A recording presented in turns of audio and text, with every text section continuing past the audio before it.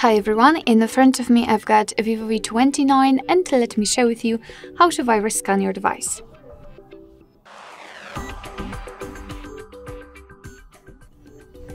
So nowadays, fortunately, we do not really have to do a lot because our devices usually have the built-in virus scanner. So in this device, to perform the virus scan, we have to enter the iManager. So let's tap on it.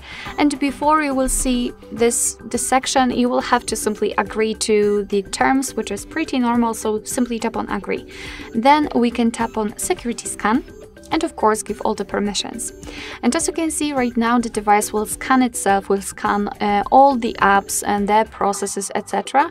Okay, not now, etc. in order to find any kind of problems, viruses, and anything which is not really normal.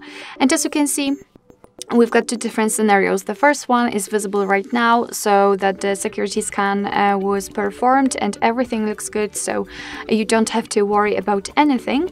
And the second scenario, when your device will find something which is unusual and which is kind of suspicious, so it will show you the information about the problem and possible ways of resolving it.